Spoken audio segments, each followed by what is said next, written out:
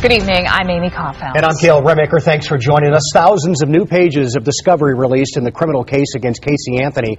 We've been digging through it all day. First on Fox, Casey Anthony's last boyfriend recalls some strange behavior. Holly Bristow live in the newsroom. She's been looking through all these documents. What's the story behind the strange behavior? Well, Cale, just to give you a little background, Tony Lazzaro started dating Casey Anthony sometime in May, and days after Casey Anthony was indicted on first-degree murder charges in October, Lazzaro told investigators about a bizarre crying episode that Casey Anthony had. Lazzaro says it was a morning in late June, and in hindsight, Lazzaro says it's obvious what provoked it. Chances are you've seen this video. Kaylee Anthony sitting on her maternal great-grandfather's lap, snuggling with him. This was shot June 15th, Father's Day, just one day before little Kaylee was last seen alive. At that time, Casey Anthony was dating this guy, Tony Lazzaro. Lazzaro told investigators one morning in late June Casey had slept over his house. Unbeknownst to him, this was after the last time little Kaylee was seen alive.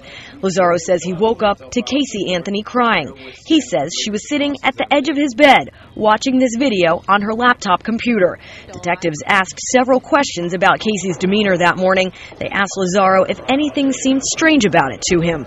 Lazzaro responds by saying, quote, "You know, it's funny you said that because I watch and I was like, there's no crying at all. I don't understand what she's doing here.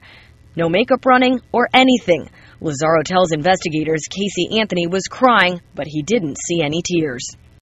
Now, Lazzaro went on to tell investigators that he'd seen Casey Anthony cry before. He tells a story of him teasing her, saying how he was going home back to New York for vacation and never coming back to Orlando. Lazzaro told investigators Casey Anthony started crying hysterically at that point with big, huge alligator-type tears. He said Casey Anthony was much more emotional that day when she was the morning that she watched that video at the end of her bed of Kaylee and her grandpa on the laptop. Reporting live in the newsroom, Holly Bristow, Fox 35.